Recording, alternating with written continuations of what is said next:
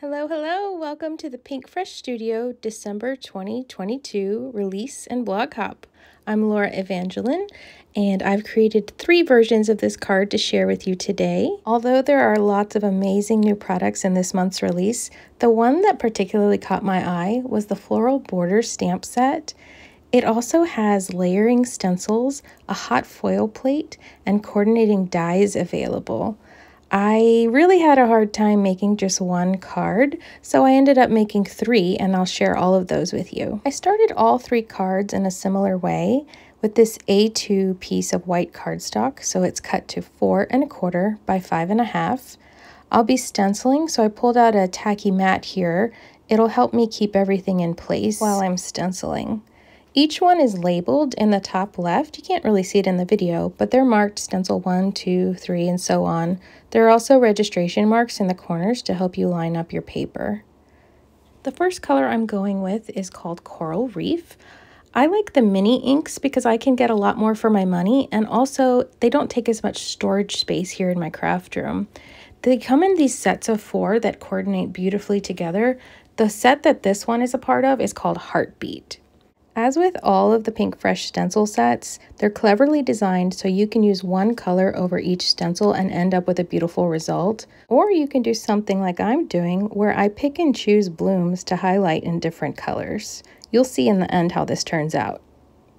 One thing I think that's really important between each stenciling layer is to wipe off any excess ink, ensuring that you push the ink away from the other colors so they don't cross over.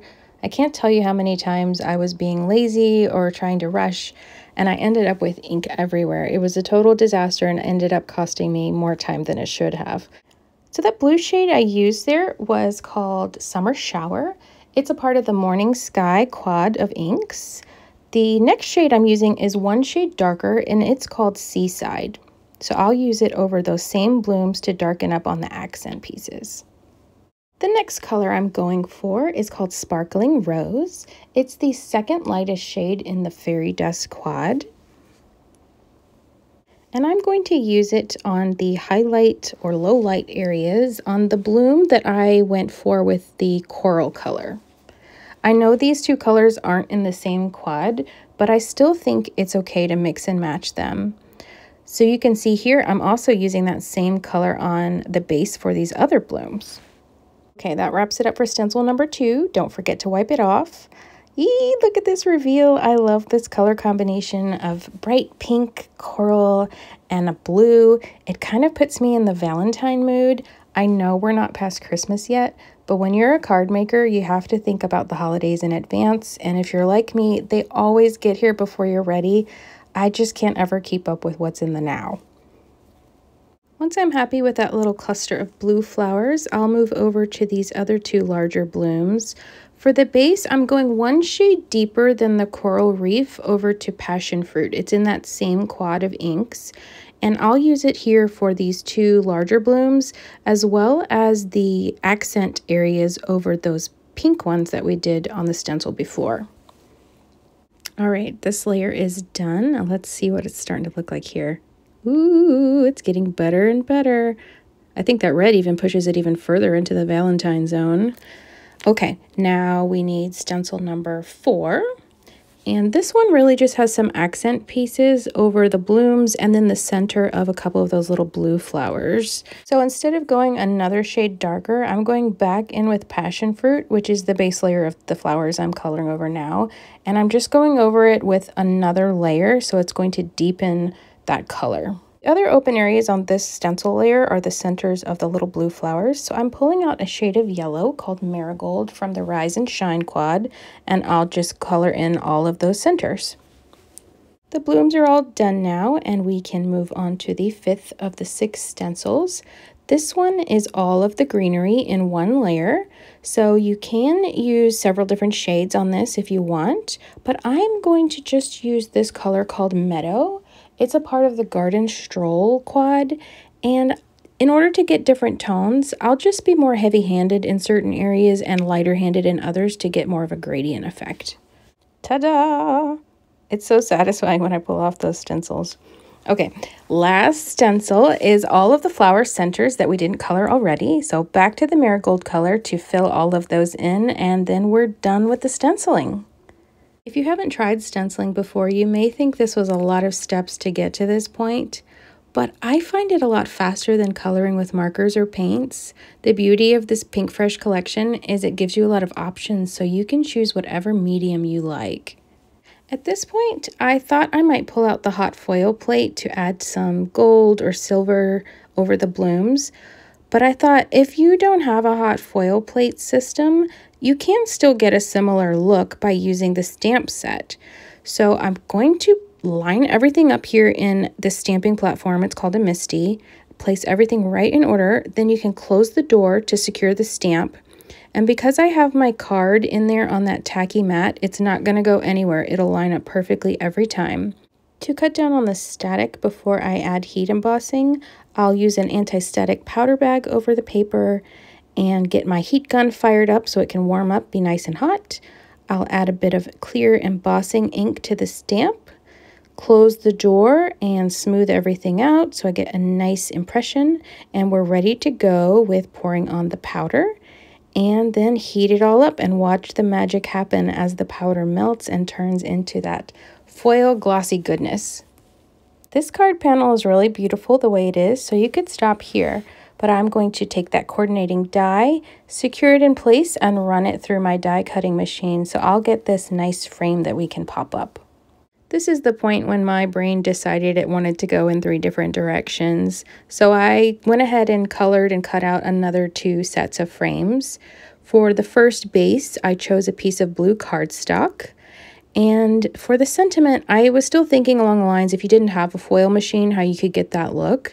And I pulled out my collection of sentiment ephemera die cuts that Pinkfresh has. I really can't craft without these. They're a must-have in my opinion. To soften up the area under the sentiment and kind of highlight that area, I pulled out some vellum and this die cut oval frame. I'm not going to use the actual frame, but rather the negative inside piece that maybe you wouldn't use. I'll save that frame for some other project in the future. Now let's get this frame popped up. My favorite adhesive, I use this on almost every project, are these foam strips. I just cut them to whatever length I like. I know some people might judge me for how much adhesive I use, but I stand by this. I go to town on every project every time because I do not want anything sagging or coming apart if this were to go through the mail, or hopefully someone keeps it for a really long time, so I want it to last. The addition of liquid adhesive allows me a little bit of wiggle room when I'm placing it so I can get it in just the right position before it finally sets. Now that the base is done, we can go back to the sentiment here. See how the oval will fit there. There's a dip in the middle, so I will need to put some adhesive on the back of the oval.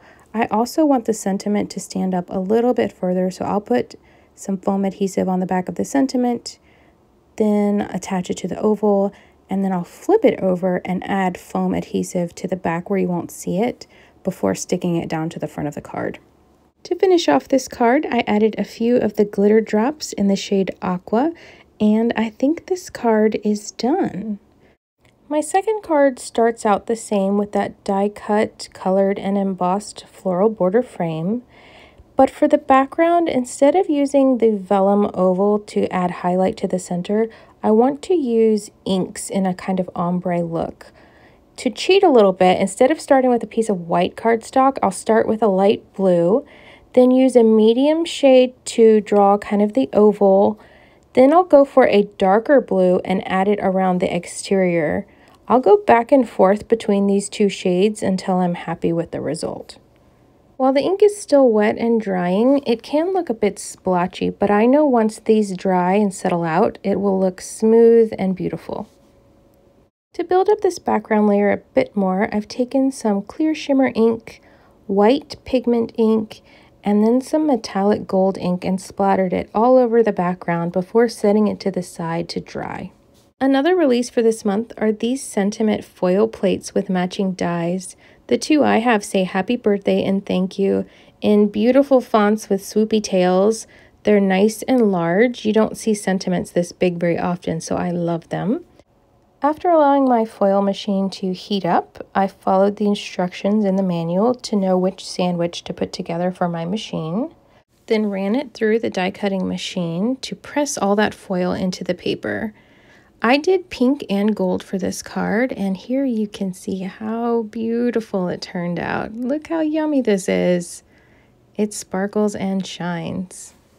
After foiling a few pieces, I then took those coordinating dies and put them on the die cutting plate and ran them through the machine again. This time it cut everything out, so now we're ready to move on back to the card.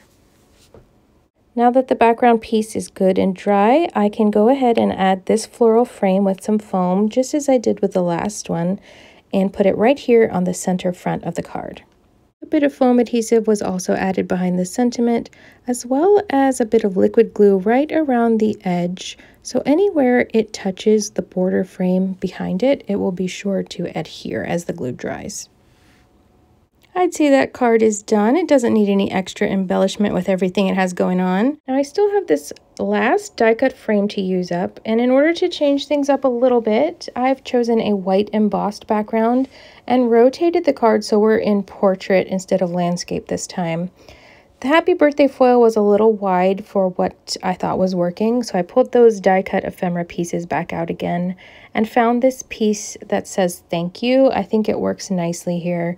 I'm returning back to the idea of the oval vellum frame to soften and draw the eye inward where the sentiment is. Since the background isn't as busy as the last one, I think I can go back and add a few of those glitter drops to finish this card off.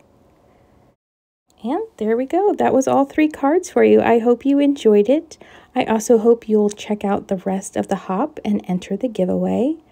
Let me know what you think. Until next time, stay crafty.